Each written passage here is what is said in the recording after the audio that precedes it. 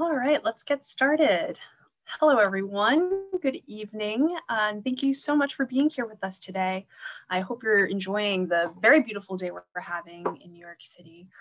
My name is Sophie Lowe, and I'm the Director of Visitor Services and Program Management at the museum at Eldridge Street. And I want to thank everyone so much for joining us for tonight's program, Activism, Athletics, and Advice, Immigrant Newspapers of New York City. We are so honored to be collaborating on this program with our partners, the Forward and the Museum of Chinese in America, MoCA, and we thank them so much for working together on this program with us. And of course, we'd also like to thank our wonderful audience members for being here with us today. We'd also like to especially thank Hannah Pollack and her entire team at the Forward for the many years of partnership together, and especially on their work with us on our exhibition, Pressed Images from the Jewish Daily Forward, which has been on view at Eldridge Street since October 2019. The museum at Eldridge Street has been closed since March 2020, but we are thrilled to be announcing our reopening on June 1st. So you can learn more about this on our website, and on our website you'll also find information about our other virtual programs, Lori sidewalking tours, and our signature egg rolls, egg creams, and empanadas festival, which will be taking place virtually this year. In just a moment, I'm going to be introducing our archivist and curator at Eldridge Street, Nancy Johnson, who's going to be moderating the conversation this evening. But a couple of housekeeping notes beforehand. This conversation is being recorded, and we are offering closed captioning, which is being powered by AI. And this means that there's going to be some typos in the captioning throughout. So just thank you in advance for your patience and understanding. You can turn this feature on or off by clicking on the CC closed captioning button at the bottom of your Zoom screen. And throughout the program, we encourage you to ask questions via the Q&A box, which is also at the bottom of your Zoom screen.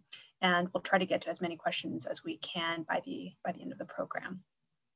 Now, I am so delighted to turn things over to our curator and archivist, Nancy Johnson. Nancy has been curating the museum's temporary art and history exhibition series since it began in 2016. And as the museum's archivist, she looks after our historic documents, objects, and art collection.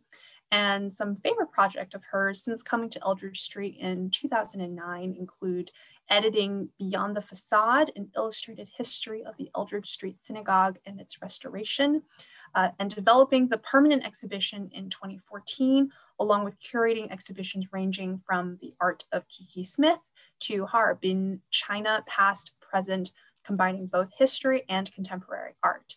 Nancy, please unmute yourself, turn on your video, and please take it away. Thank you, Sophie, and good evening, everyone. Thanks for being here. Before I introduce our participants this evening, I'd like to say a few words about that exhibition that led us here to have this program tonight. A few years ago, one of my colleagues at the museum at Eldridge Street suggested that the Forward newspaper might make a good subject for an exhibition. Why, you might ask? Well, because the Forward has been part of the Eldridge Street story and the American Jewish experience since it began printing in 1897. And that was just 10 years after the museum's landmark synagogue home opened its doors. For many years, the newspaper's towering headquarters was on East Broadway, just a few blocks away. And the earliest Eldridge Street congregants were Yiddish-speaking immigrants from Eastern Europe and were among the Forward's many readers. And since that time, many generations of their descendants have continued to be devoted Forward readers. We figured that an exhibition focused on this newspaper might help us understand what the men and women who made up the Eldridge Street community were thinking and talking about. So when I proposed the idea of a joint venture to the Forward's archivist, Hannah Pollack, who you'll meet in just a minute, she had the inspired idea to focus our exhibition on vintage photographic plates from the Forward's archive. These metal plates were used to print photos in the paper in the pre-digital age between about the 1920s and the 1960s. Hannah's vast knowledge of Forward history and content was essential in developing the exhibition as we looked at what these images might tell us about Jewish life on the Lower East Side in New York City and around the world. The resulting exhibition, as Sophie mentioned, is pressed, Images from the Jewish Daily Forward. And it was slated to come down last April and move on to the Yiddish Book Center, but like so many things in this past year, the show's closing was interrupted by the pandemic. And so when we realized that press would still be on view when we reopen in June, we thought it would be fun and interesting to have another look at the show from another point of view. Sophie had the great idea to get in touch with our friends at the Museum of Chinese in America, suggesting that we have a conversation focused on immigrant newspapers published on the Lower East Side. Through the MoCA archive, we hope to look at our neighboring community in Chinatown to add context and comparison to the view we gained from the Forward. Would there be similarities, differences, interesting parallels? These are some of the questions that bring us here tonight. We will explore both the Forward and MoCA archives with their archivists and see what that tells us about immigrant life on the Lower East Side. So let's get to it. First, I'd like to introduce Hannah Pollack, who has been the archivist at the Forward for slightly more than 2 decades. In that role, she oversees a vast collection of photographs, metal press plates, news articles in both Yiddish and English, as well as printing artifacts and other ephemera. Hannah provides research and translation and also writes original content for the paper, often searching back to see what the Forward had to say about a subject that is once again in the news. Lately, she's been working with Urban Archive on a digital mapping project of images from the Forward's archives. You can check that out at urbanarchive.org. And a new feature, Ask the Archivist, will soon debut on the Forward's website. In addition to having the benefit of Hannah's expertise today, we are happy to welcome a new friend and colleague, Yue Ma. She has been with MoCA for 14 years and is in charge of the museum's collections, library, and archives. In this role, she oversees acquisition, preservation, conservation, research, and digital projects at MoCA's new Collections and Research Center, which is located at 3 Howard Street. Yue assisted, excuse me, with MoCA's permanent exhibition, which is entitled With a Single Step, and recently co-curated the exhibition Waves of Identity, 35 Years of Archiving. I think it's safe to say that the perspectives that Yue and Hannah will offer tonight will give us a new and more complete understanding of our Lower East Side neighborhood, but they can certainly tell you much better than I. So let's begin. First, we'll hear from Hannah, followed by Yue. Hannah, you're up.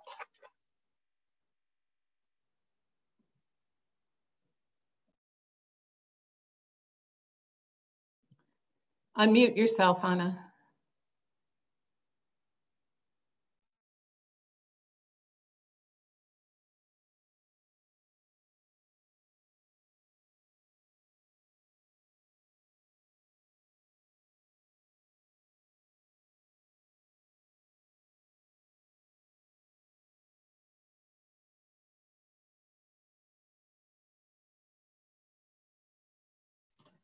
Hannah, you just have to unmute yourself real quick. You're still okay, muted. Great. Got it. There Sorry, the controls disappeared for a second. Hi, everybody. No worries. Good evening. Hi, I'm Hannah. I'm the archivist for the Forward. Thank you for that beautiful introduction. And like Nancy said, I'm the archivist of the Forward. The Forward, for those of you who don't know, founded in New York City in 1897. The 124-year-old Forward was a socialist daily newspaper published in Yiddish, which was the main language of Eastern European Jews. The Forward's founding editor was novelist and journalist Abraham Kahn. Today, we're forward.com. We're digital only, still publishing online, and we remain the sole independent American Jewish media outlet in English and still in Yiddish. And like Nancy said, the Forward's archives are made up mostly of the paper's photographic morgue, the photos we published, some business and editorial records, and the technical materials related to the process of printing a paper, such as the photo engraved metal press plates Nancy talked about, and whose beautiful curation you can see in the show Pressed at Eldridge. And I am thrilled to be in like virtual shared space with both Mocha and Eldridge, knowing that all of our organizations existed in the neighborhood.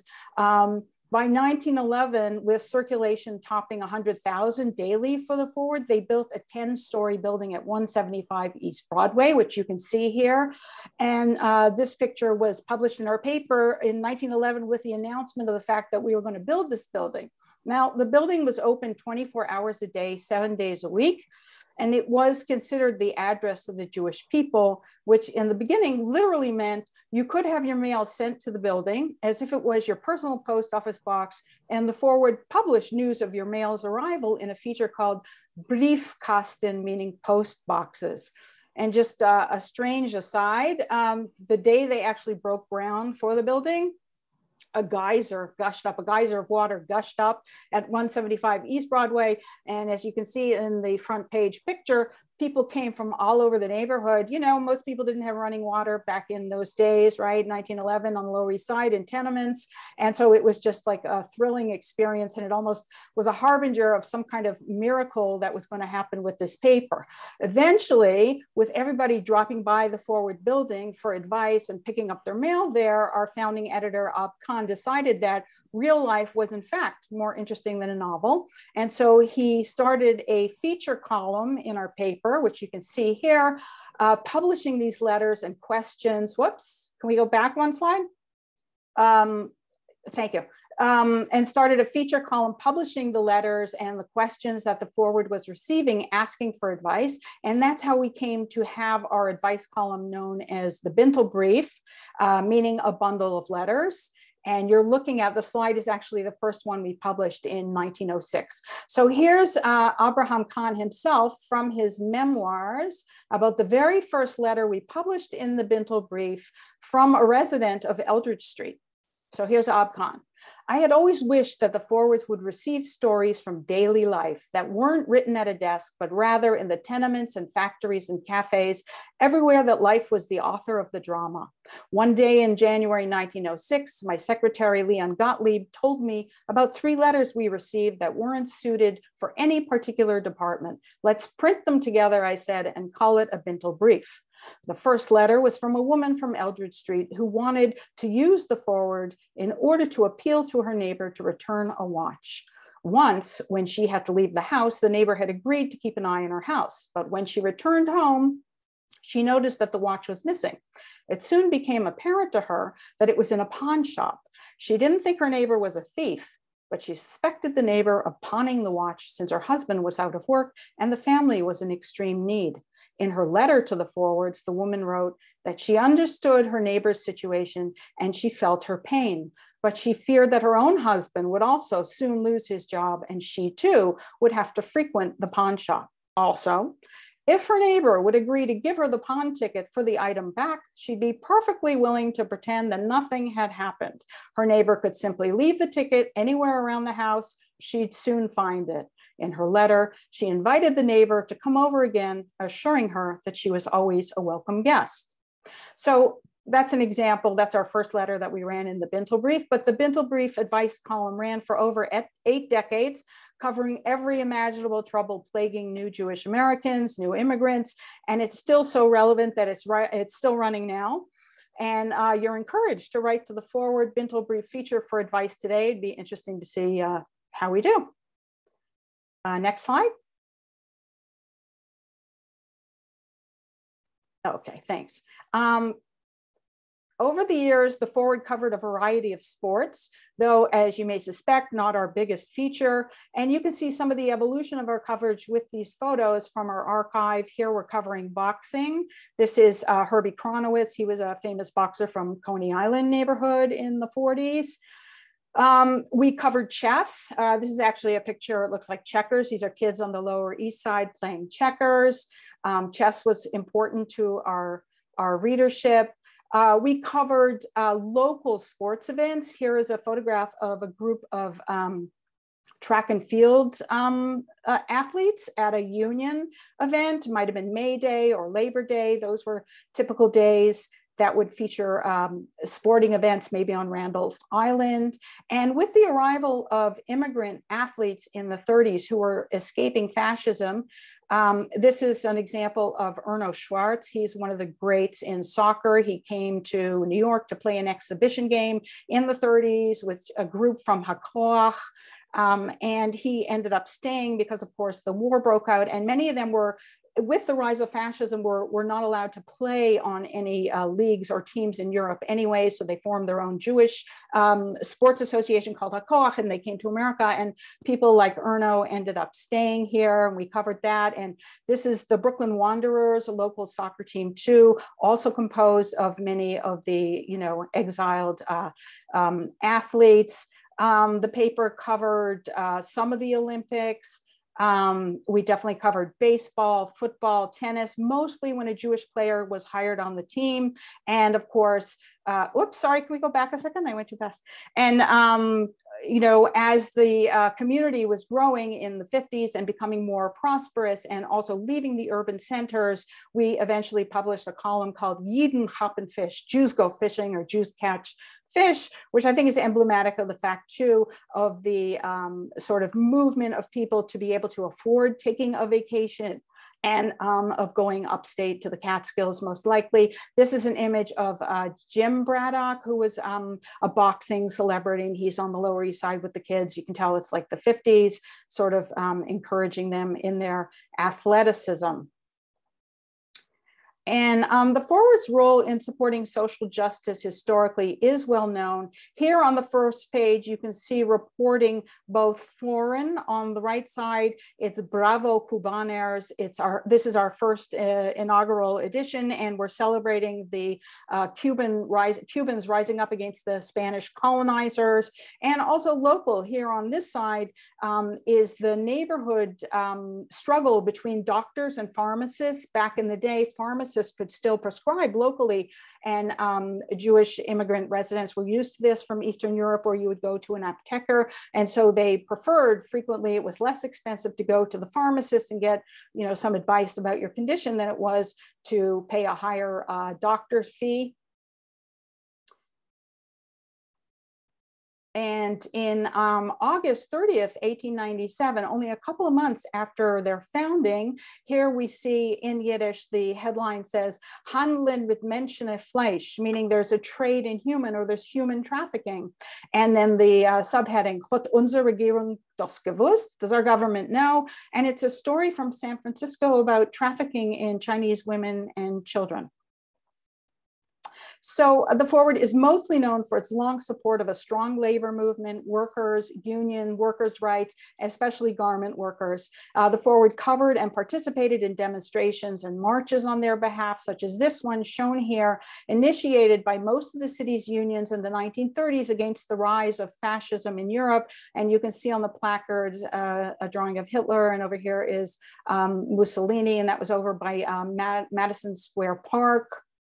And just to push ahead a little bit, they covered social justice issues, obviously, the 1963 Civil Rights March on Washington and the ERA, all the way up through when foreign policy became more of the struggle for social justice for the Forward, both on the Soviet and the Middle Eastern front. That became pretty much the major issue for the Forward in support of the State of Israel and also Soviet Jewry. And the image we're looking at here was, this is Abba Eban, Israel's representative at the UN, one of those like rock star diplomat types. And this is Moshe Dayan, famous Israeli general, also kind of a rock star in his day. And the Forward taught readers how to participate in local and national elections. And that was a big social justice issue for us. And it's an issue, obviously, we're still discussing today in this country. And I'm just going to close out with a couple of slides showing how the Forward taught readers to vote. So this is how you say vote in Yiddish, stimmt. And it's interesting because the word stimme is actually your voice. So your vote, and voice are very similar.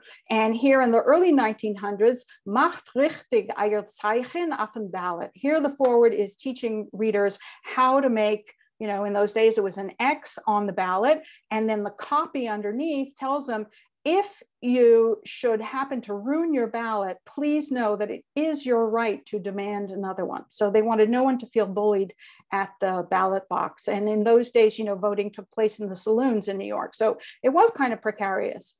You know, part of being a voting Forward reader also meant you were encouraged and even cajoled to vote. So here we have a cartoon in English because it's the 1920s and the Forward is aware that the readership is already, you know, the next generation is more English speakers. And so it's a joke about sort of the older dad. He's really excited to be an American. He's hanging up the poster of his guy who he's voting for the campaign. He's super excited. And then mom comes out of the kitchen to go, well, did you go? Did you vote? And dad realizes he completely forgot to vote. So it's an early reminder to, you know, that your rights are, you know, to enact change. Forward readers are being taught that you have to participate and you have to vote. And part of how the Forward encouraged that was that on election night, starting in the early 1900s, going all the way up to the 50s, folks were invited to come down to the Forward building and hang out at Seward Park, which was across the street from 175 East Broadway, where on election night, the returns would be received by the Forward and then projected, you know, onto the outside of the building. It was a lot of fun. You know, the head count is up to the tens of thousands. And people, I've heard anecdotes, people remembering it in the 40s, especially with Roosevelt's last election. It was like a huge, and the war ending, it was just like a huge, big, extremely moving event. And here we have a little later, this is the 1936 Roosevelt-Lehman ticket. You can see that, you know, it's already the ballot with the toggles, no longer making an X. And readers are explained actually how to use that mechanized voting system. And also they're asked to vote for these candidates using the ticket of the American Labor Party. And as far back as 1928, we have a breakdown for the readers about the Electoral College. This is from the 28 Hoover Smith elections. And then we, you know, as I said, the Forward supported garment workers, and we had a great relationship with the union, the ILGWU, the International Ladies Garment Workers Union. So this is from the 1960s already, where they're using a little bit of English copy, and it's a little controversial. They're asking readers to vote twice, meaning in this election, go do your citizens' duty and vote, but on the second round, vote by purchasing garments with the union tag in them. And as far as the 1970s, this is from 1972, the Forward also had a radio station called WEVD, and listeners could hear election returns in Yiddish as late as 1972. And then local elections were equally part of the campaign on behalf of the Forwards to encourage readers to be active citizens. Here's an election in the 70s in the Bronx. Israel Rubin is running for magistrate, for judge. And I'm just going to end with this image. This is back in the 1920s. It's Hermione Pankin. She's the daughter of the first Jewish judge to be elected in the city to family court on the socialist ticket. And, you know, I'd like to think that past is prologue. Here's a young woman. She can now vote. She has the right to vote, and she's actually campaigning. So thank you so much.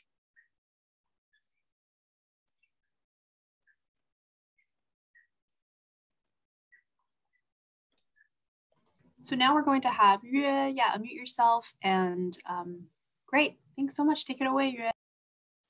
Okay, so good evening, everyone. Thanks for attending this program. I'm Yue Ma. I'm the Director of Collections and Research at the Museum of Chinese in America.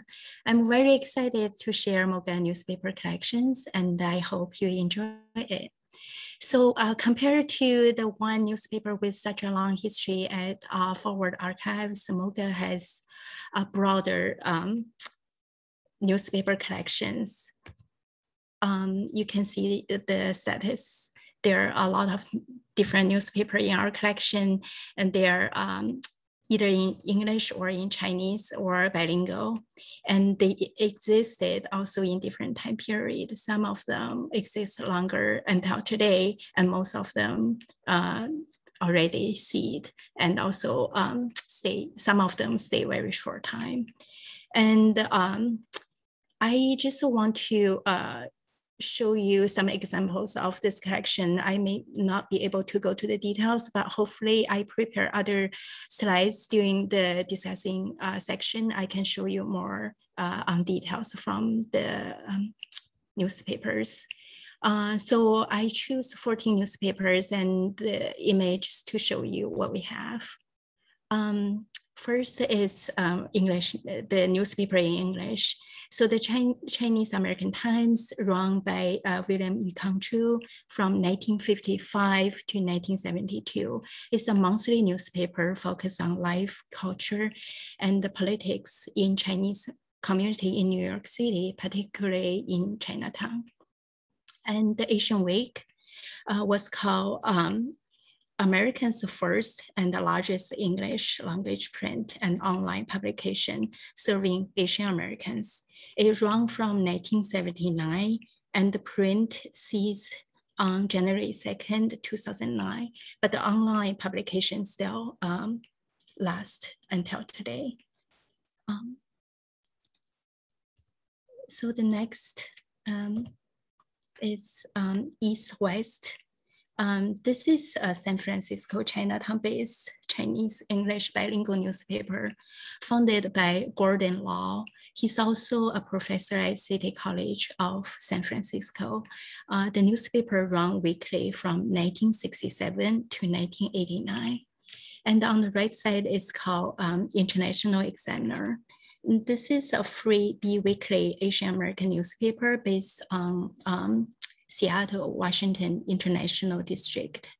It was founded in 1974, and it mostly focused on the business interest of Asian American community in Seattle.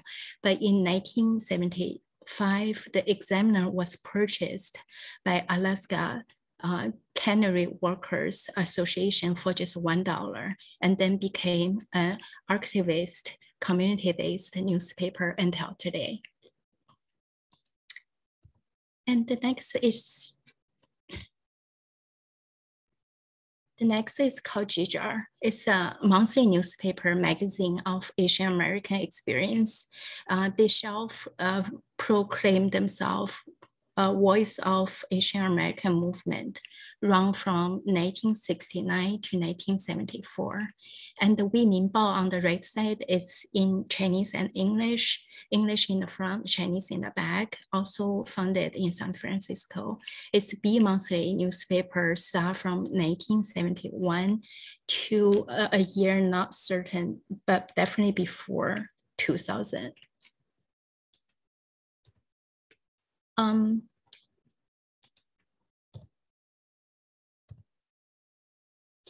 So the one on the left side is called China Daily News. It's a newspaper in Chinese. So start from this one, all newspaper in Chinese language. From 1940 to 1989. I prepare some examples, articles from this newspaper to show you in the next section. But here I would like to share this newspaper is the biggest newspaper in Chinese in our collection. We have above 2,000 issues of it. And the first one in English called Chinese American Times, we have about 100 issues that's in English. Both newspapers are very unique and precious in our collection. So the University of California in Berkeley, they used to look for Chinese American time, the English one, all over the country, and found we're the only ones still have a site. So because of this, we here I would like to share a joint grant project between us and the Jewish Center for Jewish History. It's a grant supported by CLEAR. It's Council on Library and Information Resource. So it's help us to digitize hidden special collections and archives.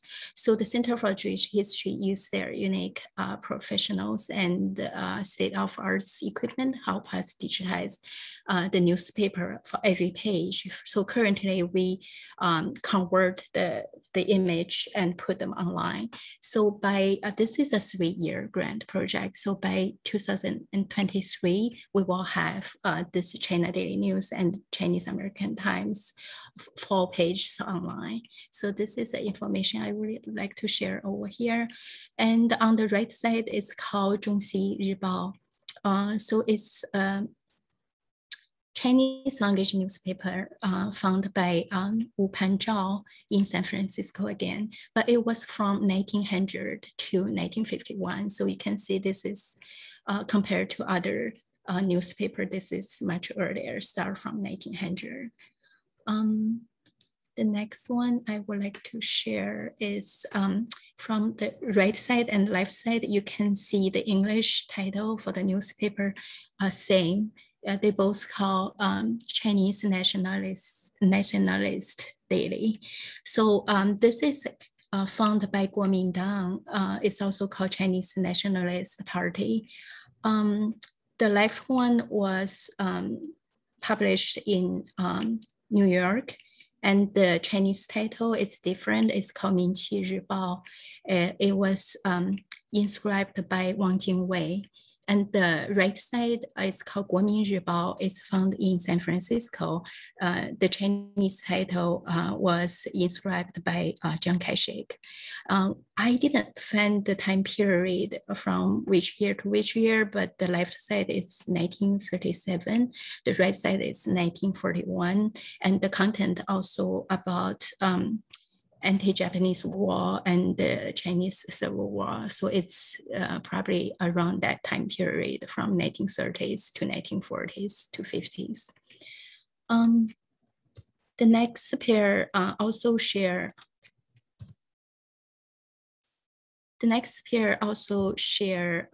the same English name called the Chinese Journal. But this is the same newspaper founded in New York. So this newspaper actually founded in 1929, and it was weekly at the beginning and then changed to every 2 days and then daily and then every 3 days until 1943. It was purchased by Chinese American World Publishing Corporate. And then it changed the name from 纽约商报 to 每周日报, but the English name keep the same. And we have this United Journal. It was founded in 1952, and I'm not sure when it lasts to, probably in 1990s. And the right side is called 明治 日报, is 明治 Journal, but it exists very short from 1960 to 1966. The organization's name is Chinese Freemasons. And we have this one box of Chinese Pacific Weeks. It's from 1946 to probably 1972. It's a weekly newspaper in Chinese. And the right side is called The Young China. It fits to young people, but it lasts very long, founded in San Francisco from 1910 to 1985. So that's, I can't show every newspaper in our collection, but that's 14 examples. And after that, I would like to share some photo collections in our collection to show how close relations those newspapers in Chinese life in American. So the first image you can see is from Marcella Deer's collection, and they show a man wear the shirts and tie and reading newspaper leaning on his car, probably in 1930s or 40s. And this one, and these two photographs taken by Bob Glick, you can see it's around 1980s. So the left one showing a grandfather reading newspaper in his apartment at Bayard Street with his grandson, his name Vincent Lee, sleeping on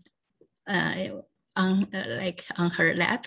And when he read newspapers, and the right side showing a man in Columbus Park on a bench reading newspapers. And this image from our basement workshop showing like two women talking to each other and one of them holding a Chinese newspaper. And this is a hair salon on East Broadway. This photographs taken by Paul Cahoon. You can see the customer reading newspapers when get haircut. This is an image donated by Elizabeth Ng, and showing Robin Ng is holding a copy of Chinese Daily News as a newspaper boy.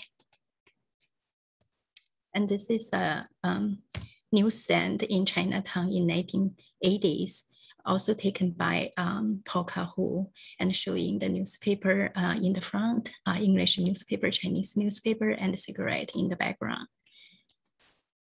And the last image show a recent, during COVID-19, it's one of our one word COVID-19 special submission. This picture taken on May 27th, 2020 by Tawfiq Al-Sawi in front of the First Chinese Baptist Church at 21 Pell Street. So you can see those two people wear masks during this special time period. So all those photographs show how close the Chinese people, the relations between Chinese people with those newspapers. I think I'll stop here, and then the next, I hope I can have a chance to show you details from mostly Chinese China Daily News from that collection, but there are a few from other collections. Okay, I'll stop here. Thank you.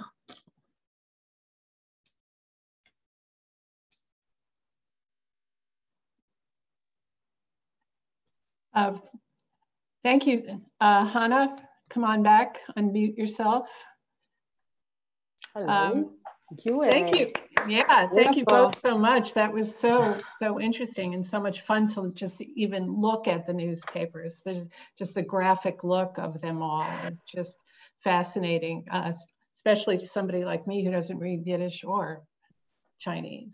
But anyway, I thought, given what we just looked at, we'd do a little compare and contrast or whatever, talk about the similarities and the differences between the way these newspapers have functioned in their communities.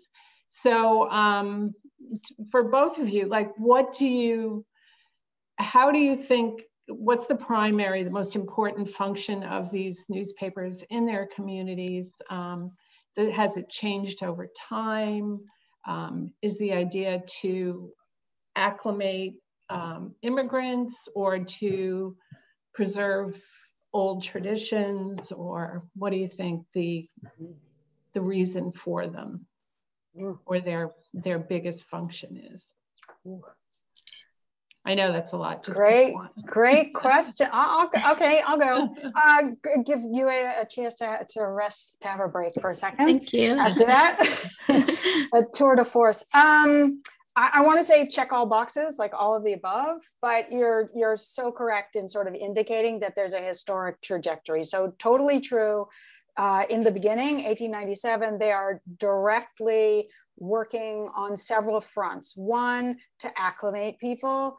Two, to engender citizenship, like to help foster a sense of what it could mean to be a hyphenated American, a Jewish American, and also to read back, to read the country they were now in, to read America back to the Jewish people, and then also to call on account, to speak truth to power, to mirror the good, the bad, and the unjust, both in the Jewish community, but also out in the world and in the American world, and clearly for the Forward in the world of work, in the world of labor.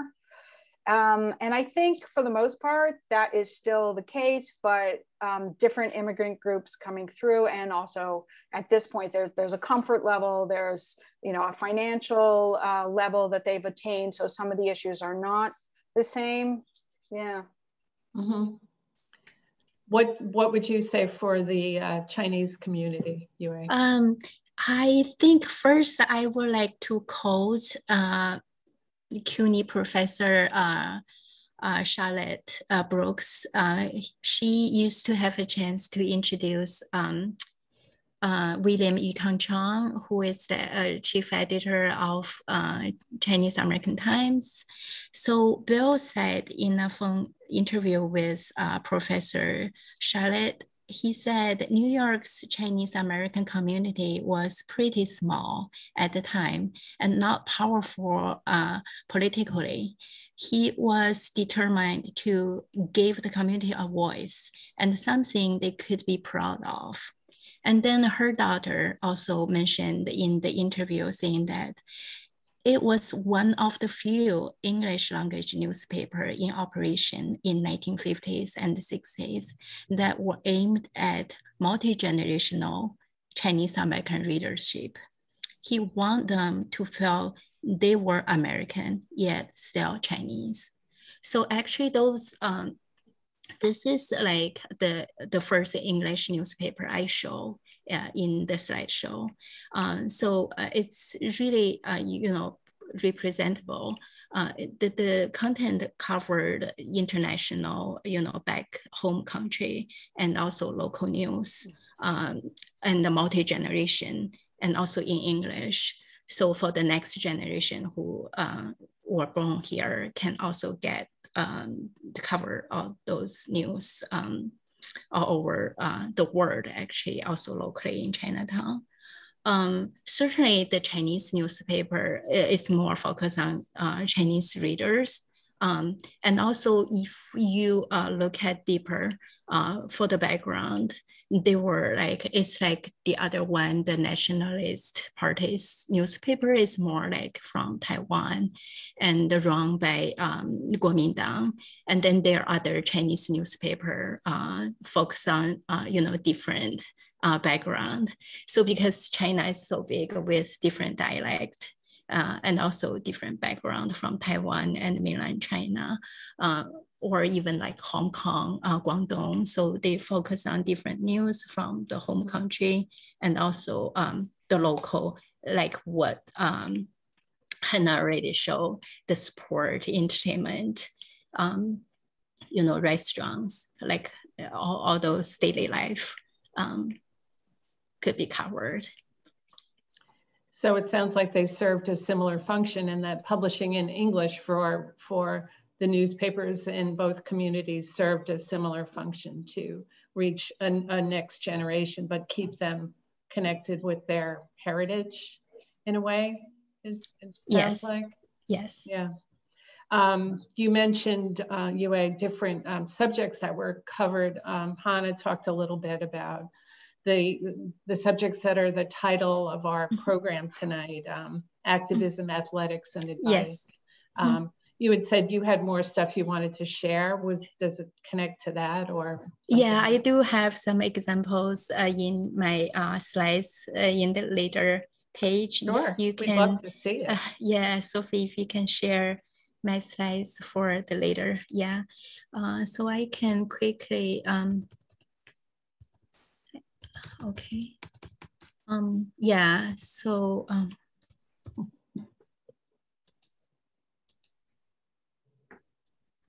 okay, so this one show, let me see. Yeah, this one show news on sport. So on the left side, it was most of the articles I pull out from the China Daily News, the Chinese newspaper, but only like 2 examples I got from others. So on the left side is from China Daily News, the Chinese newspaper in on March 10th, 1977, it's the American college basketball champion was won by Marquette University in that year. And the right side, it's not from China Daily News, but I thought it's very interesting. It's from Chinese American Times, the English newspaper. The group of the Chinatown basketball team, we can see a familiar face. The one in the middle on the first line was Paul Gang Lee. We used to do his exhibition. He did a lot of his architecture in Chinatown. He designed different buildings in Chinatown as well as back in China near Shanghai, Nanjing area. And there were also James Taipong, his family collection was in our museum.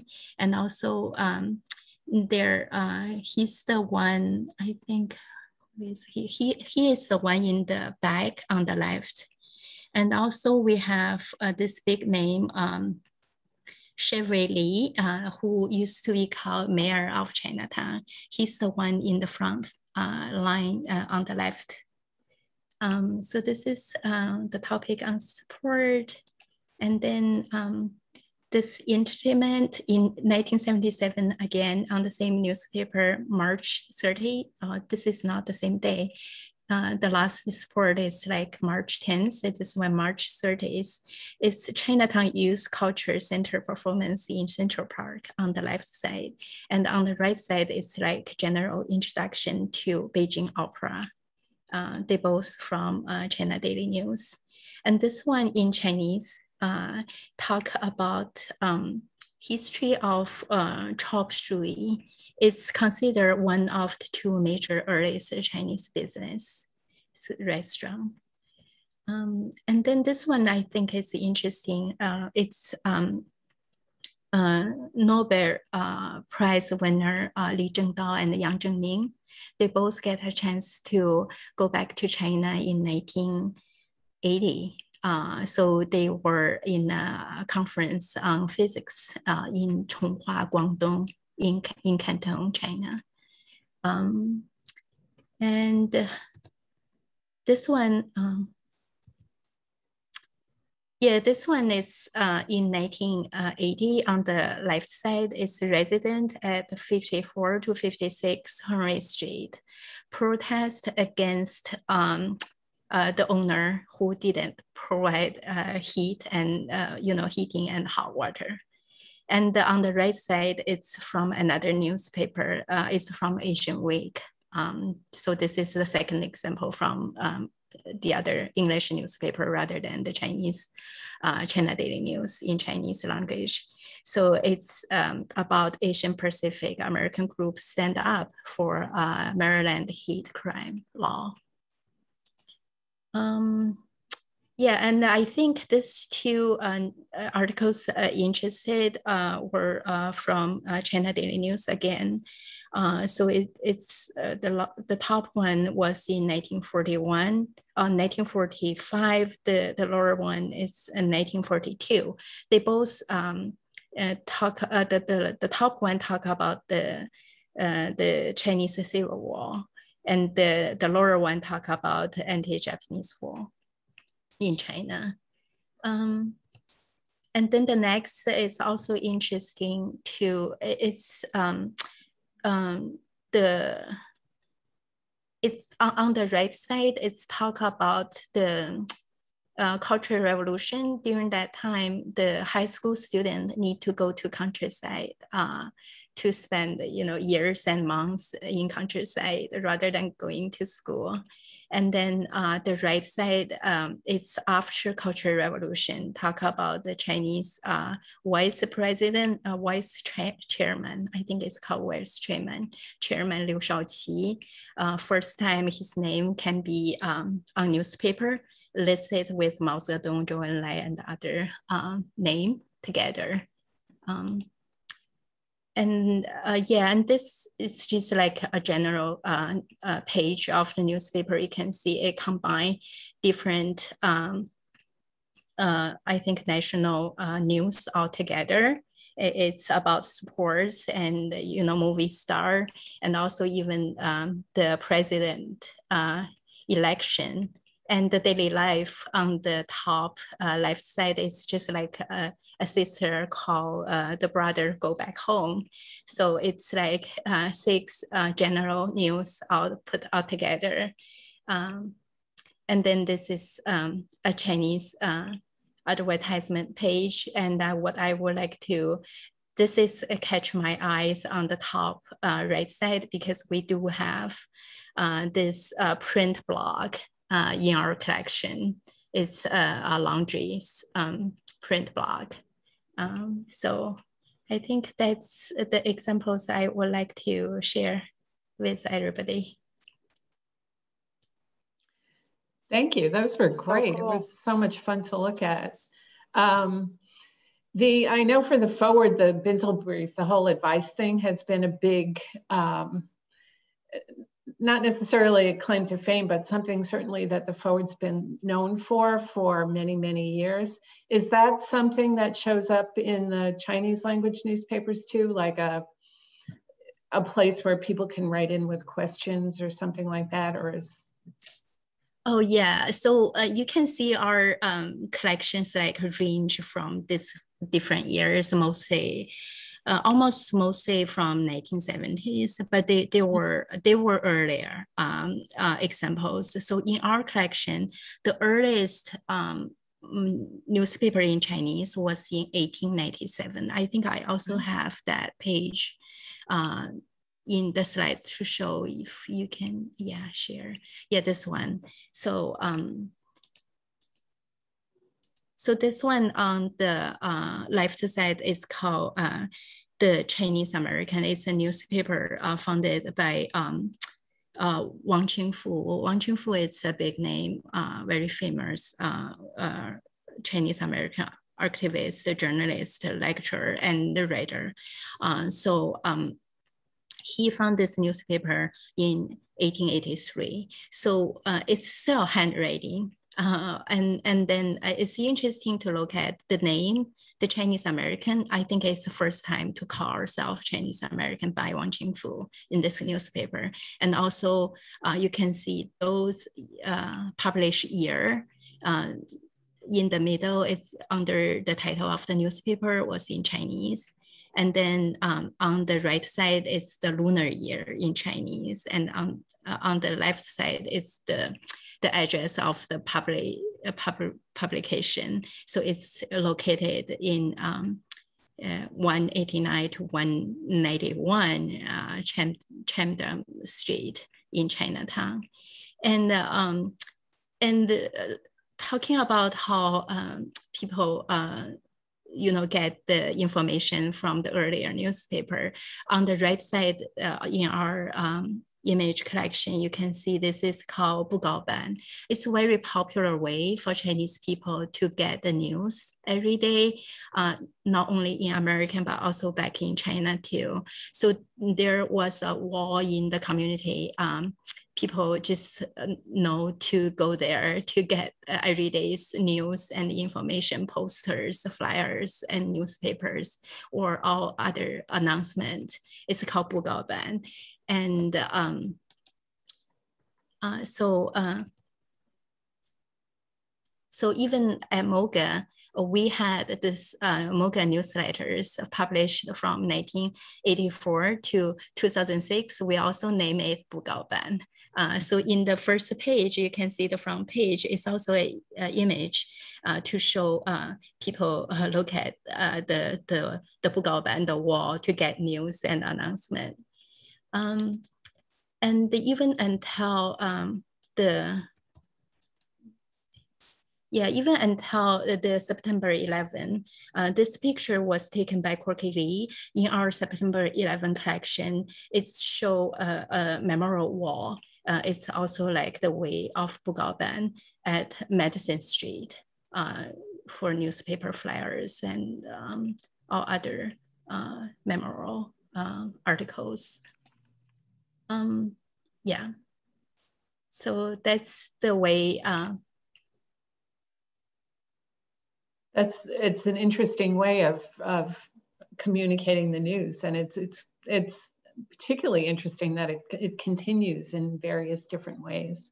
Hannah, is that something that you ever see in the Jewish community or no? Right. When I first saw them, it reminds me, I think this still goes on in the super insular, very, very tightly knit Orthodox communities where they're called a kol koreh. If the rabbi wants to communicate something, or the leader of the community wants to communicate something, they will still do like a wheat paste posters on the street, both in parts of Jerusalem, I know, and also Brooklyn. So I'm familiar with it from there. And that definitely comes also, you know, in Eastern Europe, that's the tradition, is to notify the community. They would do like a wheat paste of a typeset, you know, poster, street poster. But I have to say, what comes to mind for me, just from being around the newspaper, is that you kind of wonder if they're giving the newspaper for free on the wall, does that cut into subscriptions? What happens? What's the, anyways.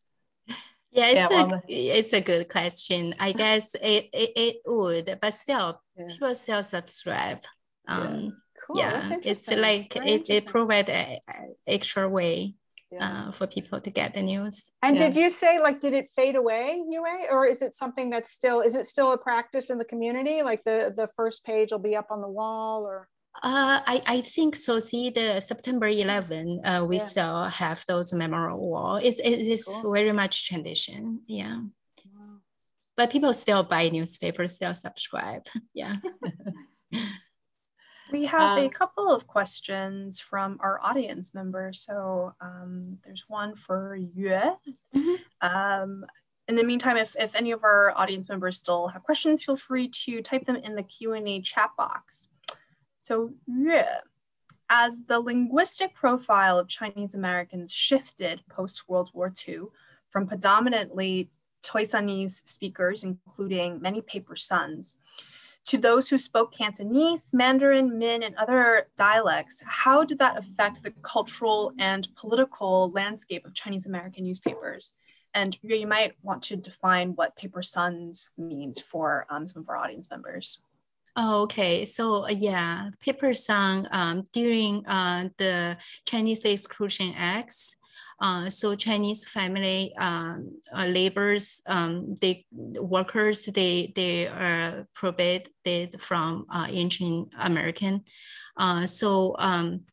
Then I think that's after the San Francisco earthquake, the National Archives paper got lost from the earthquake, then gave a chance for Chinese people claim their son, you know, their children in China to come to American to claim as their descendants. So those people who use others' last name to claim someone's son called Paper Son.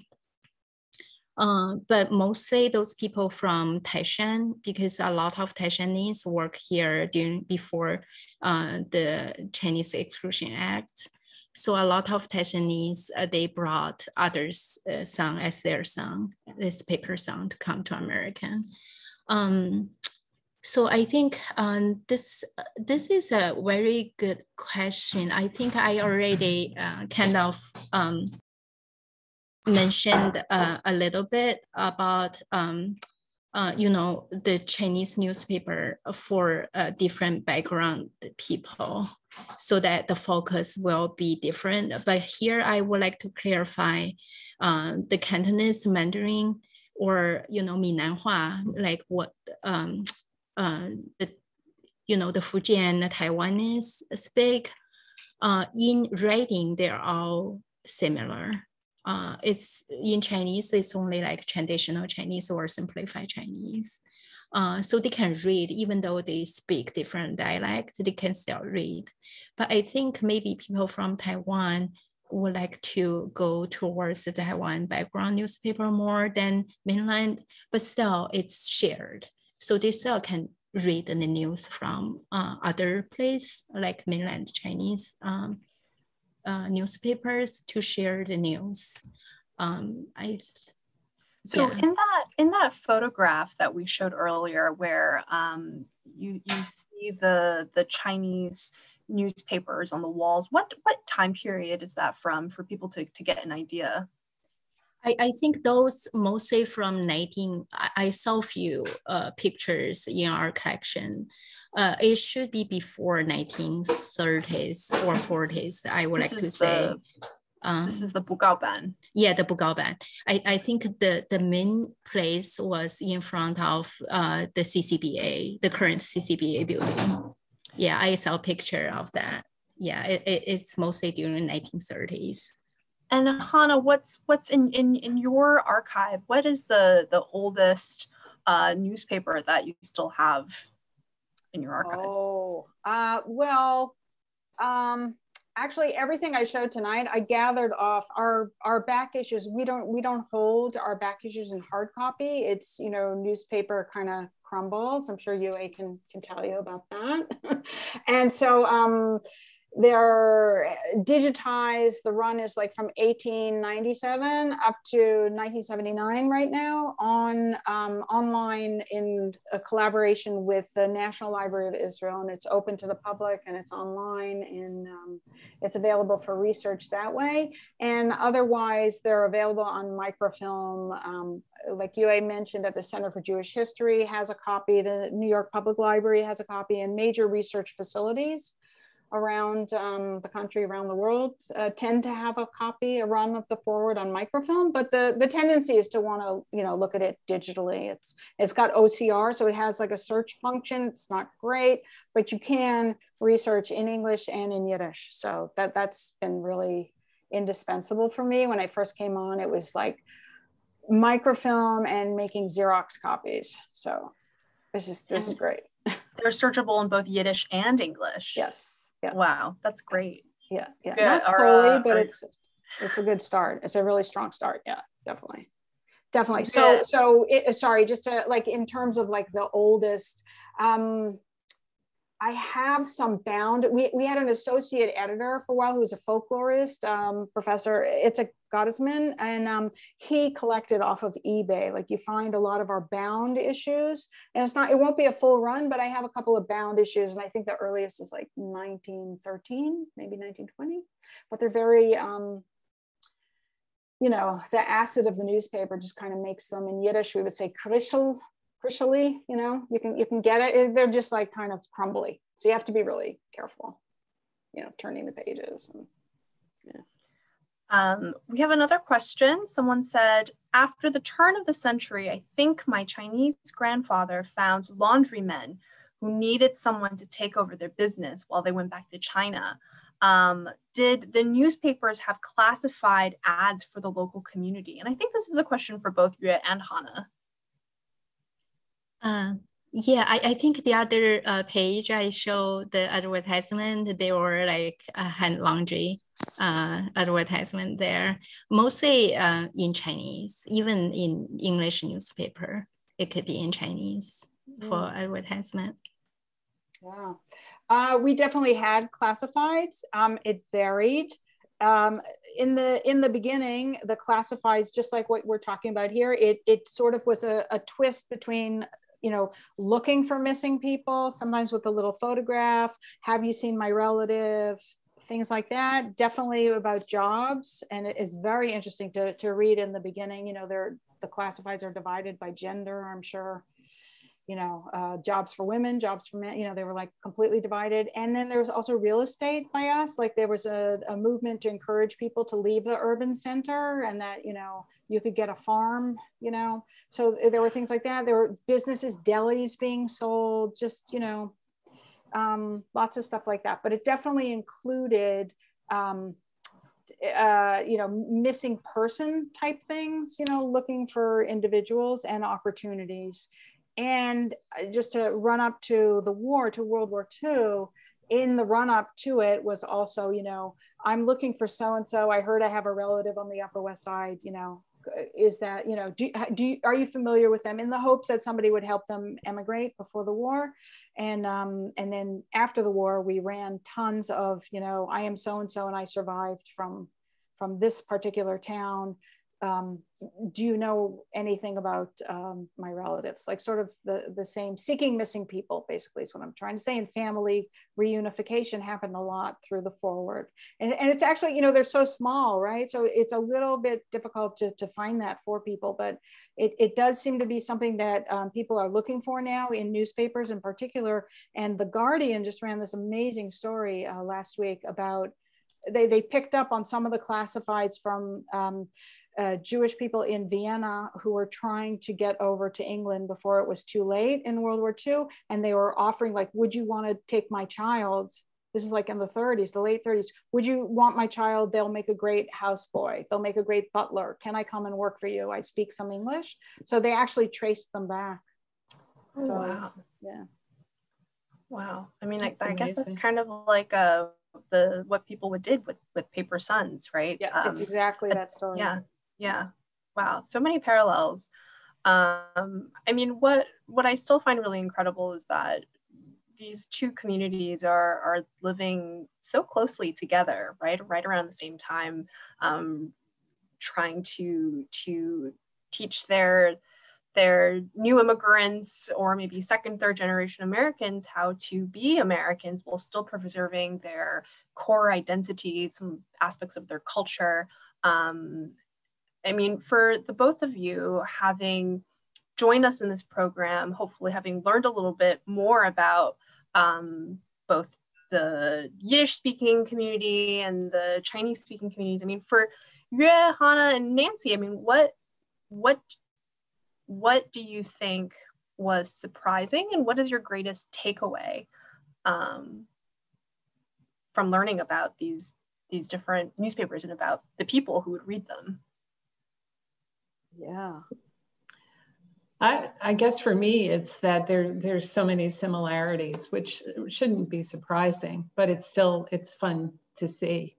One thing that I was kind of curious about was if there was a crossover between the two communities, you know, if the Forward looked at the Chinese community and if the Chinese newspapers looked at the Jewish community. And, you know, Hannah showed an article that indicates that that was, I guess, more of a political thing out in the world than right in the community. But that would be interesting and probably very hard to figure out without all kinds of crazy indexes and things.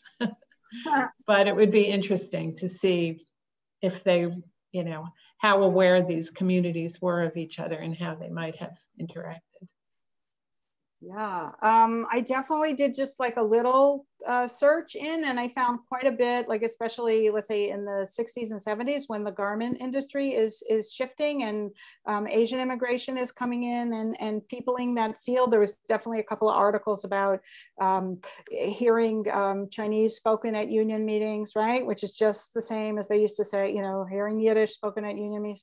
And I was also thinking about, there was a writer for us in the he managed to get out of Europe and come and get a position right on the cusp of the war, but he had spent time in Tianjin and Harbin, and his name was Lazar Epstein. And so he came, you know, to the United States and immigrated here and saved himself. But his son, Israel Epstein, actually stayed in China and became a correspondent. And actually, it's like a long, crazy story. He was imprisoned, you know, for 10 years, but he actually became a member of the Chinese Communist Party, and he never came to, no interest in coming to America. Like he really believed in the revolution, and he stayed, and he was profound. He was a journalist there. He married into the Chinese community, and he just died like recently. This yeah, so I thought that was like a tremendous, crazy, forward adjacent story, like all the way. Yeah. And then I'll just, you know, the little, you know, 1936, we definitely started receiving advertisements from Chinese restaurants for our readership, wishing, you know, Happy New Year, like September time for Rosh Hashanah, wishing a sweet New Year to the Jewish clientele, you know, so that's a more typical thing that we think about. But they're, I mean, and those are just like, you know, little bits that I saw, and I'm sure, I believe there's stuff there to mine.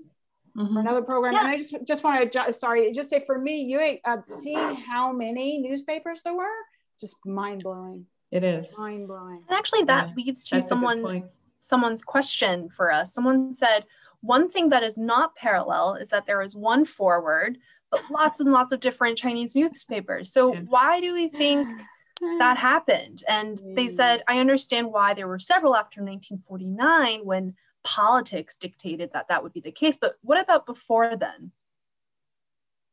Yeah, that's a really good question. I think we often, the two communities so close to each other, like what you talk about, the people go to Shanghai. I think they're Jewish people definitely went to Shanghai during that time period. But the two community often actually you know, run business or function differently. I guess it sounds to me mostly because of the fundings, like who support the newspaper. Usually I saw the editor just run by himself. It's really like for Chinese newspaper, I think it should be really hard. But if it's like supported by the whole community, or I saw the Chinese Hand Laundry Alliance used to support one newspaper, but it's really about, I feel like if the whole community kind of doing one newspaper, it will be last longer. But if just one person, I saw the William Yukon Chu, he stopped Chinese American Time just because he retired. So that's kind of the reason I have a feeling like, and there like several, because China is so big, like we talk about from different area, and there are already like newspaper in English, Chinese, bilingual exist. So it's really like kind of parallels are already there. So that kind of causes a different. Hannah, when did the Forward start publishing in English? Oh, over close to 20 years ago. And there was a Russian edition too for a while, but that sort of didn't take root, and we ended up with where we are now with the English and the Yiddish. But the English, I would say, is the dominant, but the Yiddish is what we're committed to historically, and also has a profound, very strong readership, and people look to the Yiddish Forward for many things, including what we were talking about with different dialects. So for standardization of words, new vocabulary coming out in the digital era, like they definitely look to the Forward for that. So it was still predominantly in Yiddish only up until the early 2000s, late 1990s? Late 1990s, but wow. I should say that a couple of things. One, in order to do that, if we're talking about money, they had to sell their building to survive. They had to stop being a daily. They changed, like, you know, you'll probably notice while you're processing the newspapers, different shapes for a newspaper. You change your shape, you save money.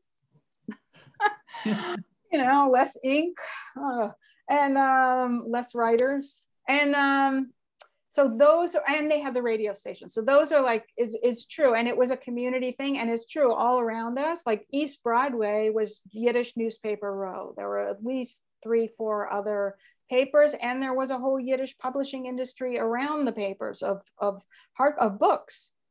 So, you know, most famously, Isaac Bashevis Singer, right, who went on to win the Nobel Prize for the Forward. So there was an entire thing, but there's no underestimating when you want to talk about the Forward, when you want to talk about Yiddish, when you want to talk about Jewish press, there's no, I mean, but specifically Yiddish press, there's no underestimating the effect of the Holocaust and the reverberations of the loss of 6 million Yiddish speakers, you know, or yeah. And also the power of America. It's going to be interesting to see how many Chinese newspapers can keep publishing, right? Because the influence of America on everybody's culture is very powerful, very powerful. So it remains to be seen how many, you know, we're seeing a revival with Yiddish, but it's true, we're the last Yiddish paper internationally too. Israel's papers no longer publish in Yiddish. So it remains to be seen what the future holds. Wow. And I have just one more question to follow up on that. So historically, these newspapers were very, very important in helping people get answers for advice, right? Helping them assimilate in this new country, teaching them how to be American, learning about basketball and baseball and other types of games. So today, I mean, what, now that so many of these newspapers are established, what function, I mean, how do you think its function has evolved? You know, has it changed? Is it still the same? Does it still offer advice on how to be American? Or, you know, what does it do? We're such a global economy now, right? Right. I can sit at home and watch the news and listen to the radio from any country that I want to stream it online. What do you think these newspapers do now?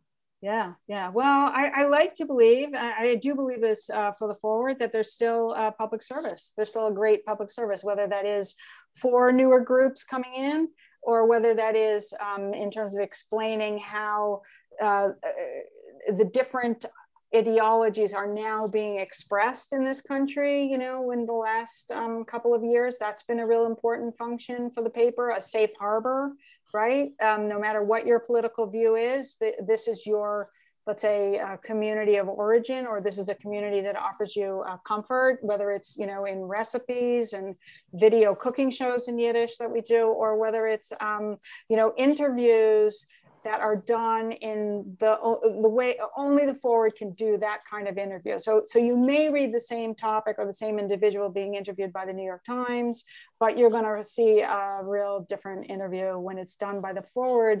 And I think that is still 124 years later, we're still, you know, an intimate, almost familial Jewish voice. So I think that's still, you know, even with the digital, you know, like you said, you know, you can listen to news or read newspaper from anywhere in the world. So it's this intense kind of competition, but at the same time, I think it is kind of a unique flavor, let's say. And, you know, no doubt that's also right. The papers that come out of New York City have a particular journalistic kind of legacy that they bear. And some of that is about the city, and it is about immigration and how we all kind of jumble around and mix in the city. And, you know, I think that also is kind of part of it, part of the legacy. Yeah, looking at our first newspaper, like written in Chinese in 1883, but the 3 articles you can see it's really like a rumor. It's talking about, you know, the empire court got a gift from other country, and then, you know, the governor got killed, and then they killed the elephant as the gift. So it sounds like those kind of news, like a rumor. But now, you know, the social media, that all the news kind of, you know, spread so fast. So then in the newspaper, I think it's really like the newest news, and like internationally, and also like in different, I think the current Chinese newspaper, they have sections like international news, like China news and the local news, and then advertisement and about life, about sports. There are different sections. It definitely changed after years. Yeah. Well, thank you all so much for giving us this wonderful glimpse of how people share information together and how people create community together. To our audience members, thank you for being here with us. I encourage you to check out the Forward's website. Also take a look at the Museum of Chinese in America's website too. Check out Mocha's collection too. And we are open June 1st. So please come back if you haven't seen the exhibit yet, Pressed. It'll be great to have you back. We are free admission all throughout June. So please come then. And Nancy, Hannah, Yue, thank you so much. And I hope you'll have a wonderful evening. Thank you. Thank you. Thank you. All right, take care. Bye.